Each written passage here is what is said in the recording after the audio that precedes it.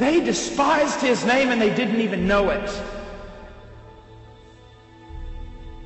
You and I do the same. Whenever anything fills our mind more than God.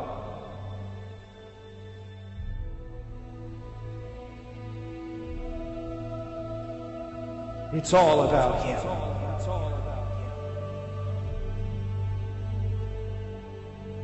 Because you see, the problem today in America and in our churches is not a lack of zeal for missions.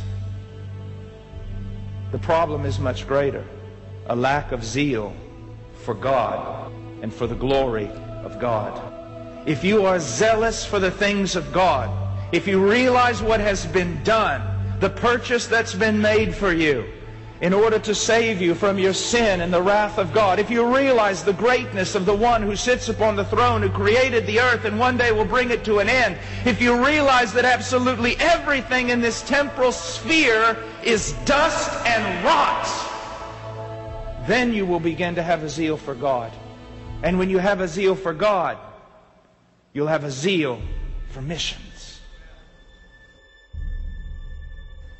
I don't need to be a prophet or the son of a prophet to know what your God is. I only have to watch your life. When Jesus Christ is just something you do at the beginning of the week, but yet throughout your life you're a practical atheist, I know who your God is.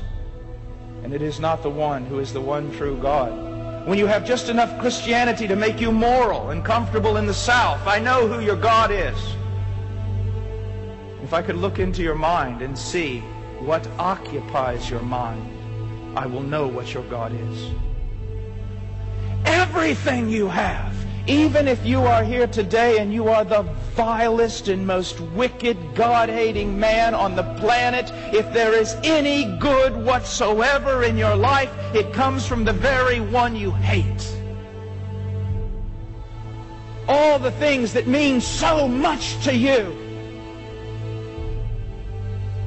only tell everyone one thing. Oh, you priests who have been called to know Him, how you despise His name. I'm not saying this to hurt you. I'm saying it because it's true. Were you as excited about this missions conference as you were the football game yesterday?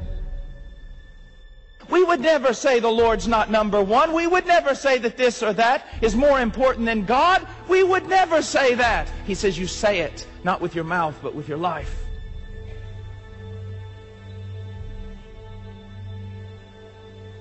What does He demand from us? Everything.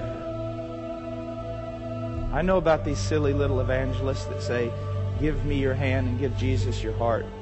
I know about these silly little preachers that say, come forward and pray this prayer. It'll only take 5 minutes. They're lying to you. This is what it'll cost you. Your life. Your life. Jesus promises you two things. A cross to die on and eternal life.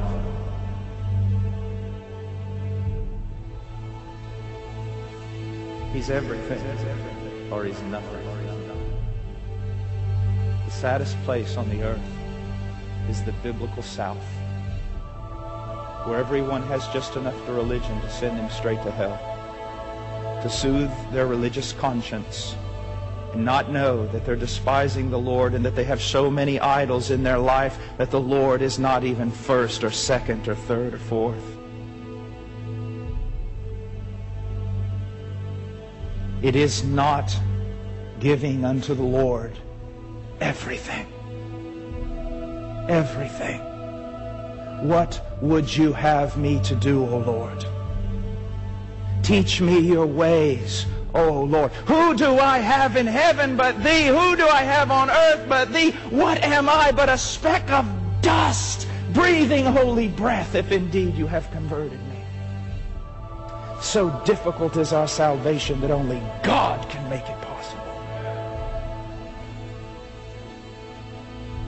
Do you think He's a flu shot?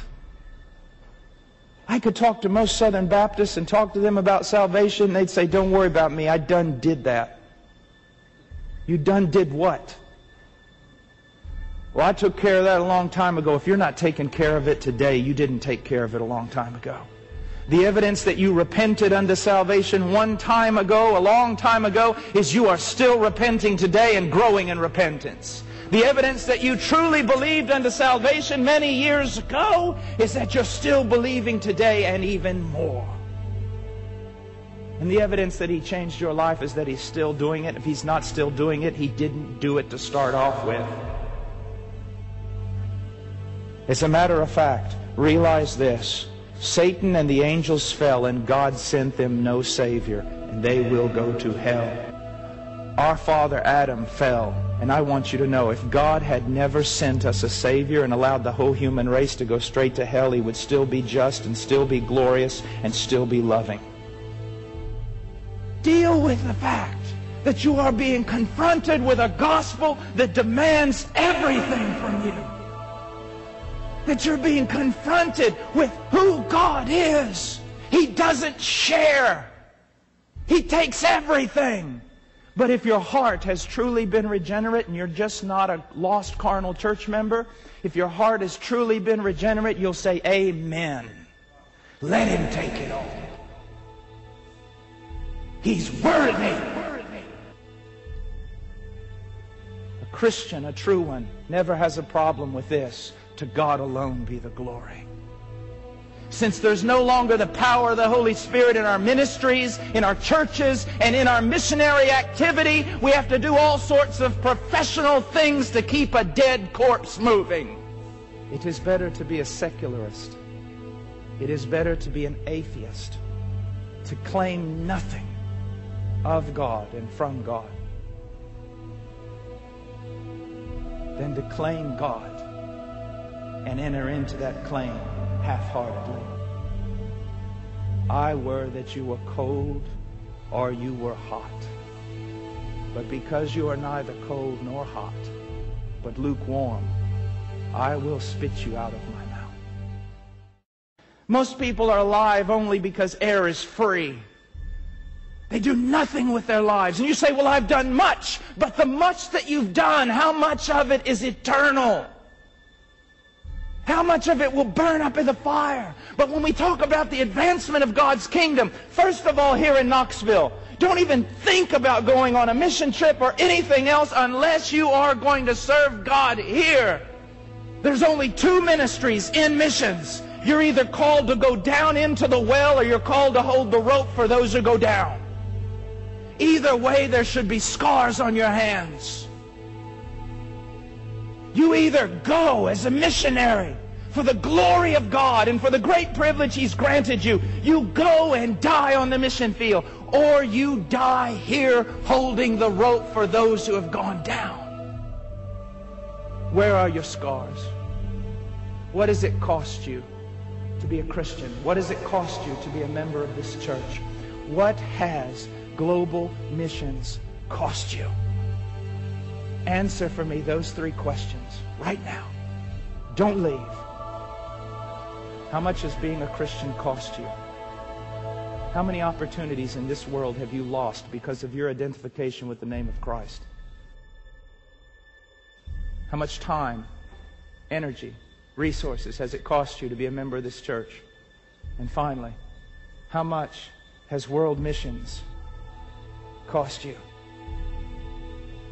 And you say, Brother Paul, but I've never been able to offer just out of a pure heart. I've always battled with sin. I've always struggled. I want to be more. Even this morning when I was worshiping, I was struggling with thoughts that were deviant, that were not about God, and it was so difficult to worship. Do you mean God does not receive anything from me? From you, He receives much.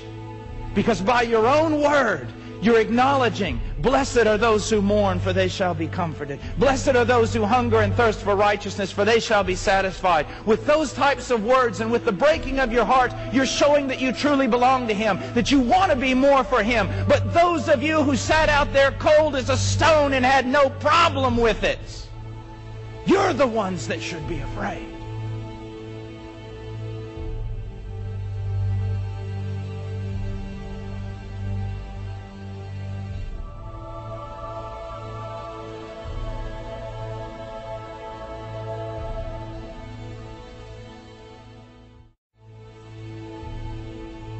why are we here? Why do we breathe? Why does that heart of ours beat if not for Him and the advancement of His kingdom?